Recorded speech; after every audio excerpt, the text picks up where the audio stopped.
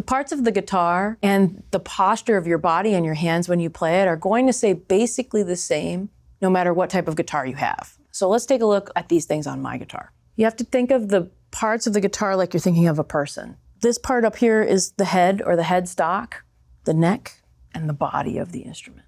Going back up to the top, you have your tuners, your tuning pegs.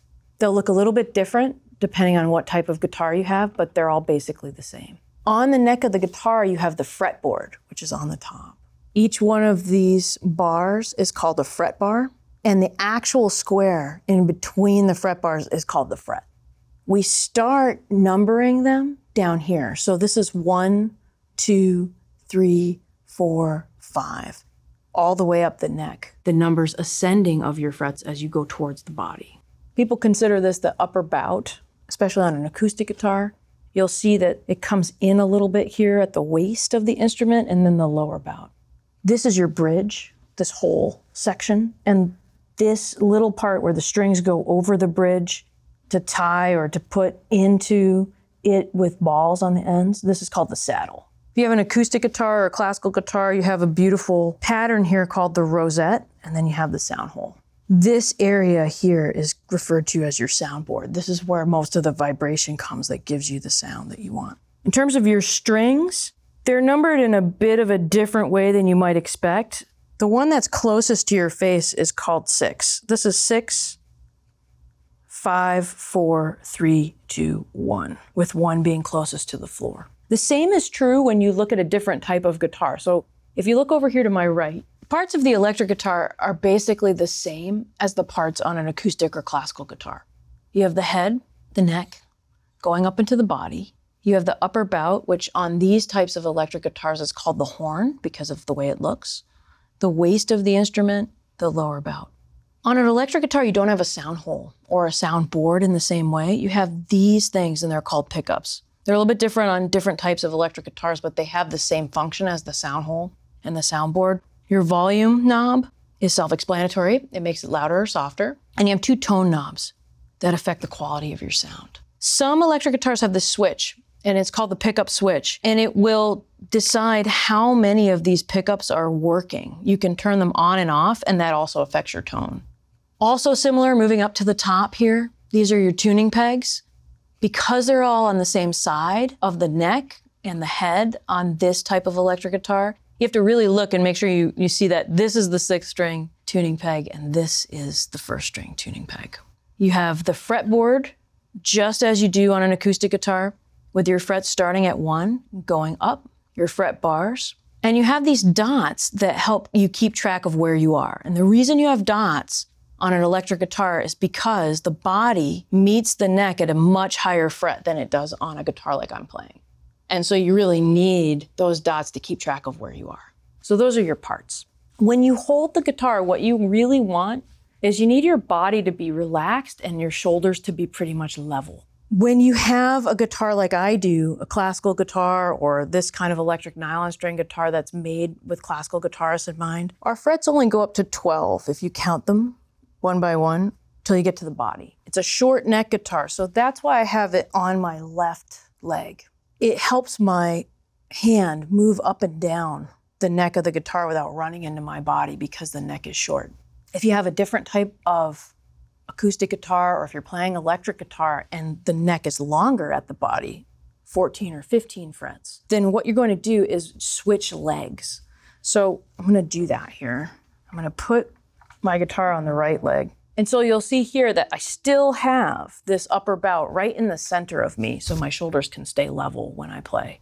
Doesn't matter what leg the guitar is on. If you use a strap or if you stand up with your electric guitar, same thing. You want this part or the horn here of the upper bout of the electric guitar to be right in your center. You'll notice that as I'm moving, I'm shifting over something underneath my feet, and that's called a footstool. It raises the leg the guitar sits on so that the whole guitar can come up to your shoulders a little bit, and then you don't have to worry about hunching your back over. That's really important. You want the guitar to feel solid on your lap so that you can feel like you're bringing your arms to it instead of hunching down or feeling like you have to really reach for it. You want it to come to you.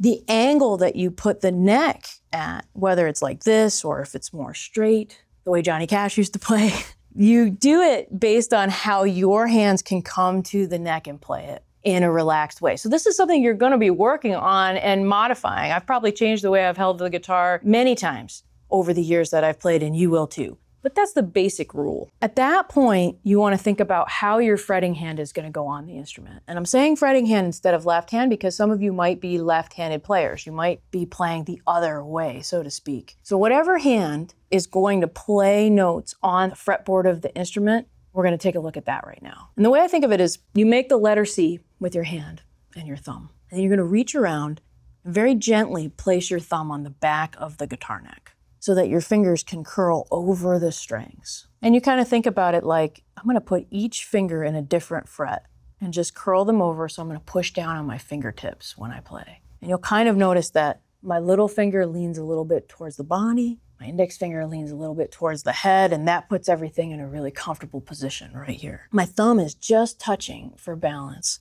and my wrist is slightly curved out. Like this, just a little bit like this. If you curve in like this when you play, you'll put a lot of pressure here, and that can lead to some injuries. So what you want is it to curve this way and not concave.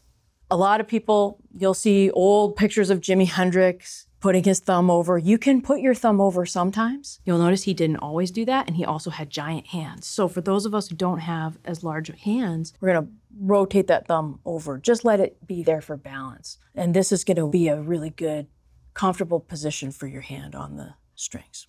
For your picking hand, some of us use our fingers to play the guitar. I do. I use them almost exclusively now. But you can also use a pick. And so if you haven't made a choice yet, whether you're going to play fingerstyle with your fingers, or even if you've tried to play fingerstyle a little bit, I'm going to suggest that in the beginning that you use a pick, because it's a great skill to have. And there's a lot of complicated nuance that goes into picking with your fingers. So right now, we're going to take a look at the pick. And again, what you're going to do is you're going to make kind of the letter C with your picking hand. And you see how my thumb falls right here on the crease of my index finger? I'm gonna lift that up, I'm gonna put the pick so that the pointy part is sticking out, and I'm just gonna let the weight of my thumb hold the pick down. So now I can very loosely hold the pick. It's not going anywhere. If you look at it, it's just loose and it's just hanging down. So you can see that I have a very loose fist. Everything's really relaxed here. I'm not grabbing. And it's the weight of my thumb that's holding the pick onto that crease of my index finger. And then I'm going to let my elbow go right to the upper bout, maybe a little behind the guitar, just depending on how big your guitar is. And this is the motion I'm going to use when I play with the pick. It's back and forth like this on a diagonal. And you'll see in a minute when I play that you just play straight down on a diagonal and then back up, nice and gentle. And if you do that, the pick will not get stuck. So here we go.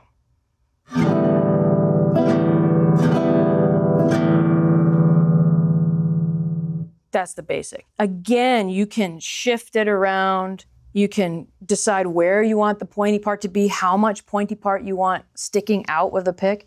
If it's too much, it'll feel like it's going to fall out of your hand. If it's too far in, it'll feel like you're going to scrape your finger when you play. So you want just enough out. It's usually about that much. And that's how you hold it. So what I would suggest, as silly as it sounds, I would suggest sitting with your guitar, picking the leg you want to sit on. So only put it on your left leg if you have 12 frets between the head and the body. Otherwise, put it on your right leg. And just get comfortable putting your hand on the strings without even playing a note. Just put your hand on the strings. Every time you move your hand, you move your thumb as well. So the whole thing moves. Then take a look at your pick, get it in there so you can move your hand around really relaxed and it doesn't fall out. And that'll get you all set up to start the first exercise.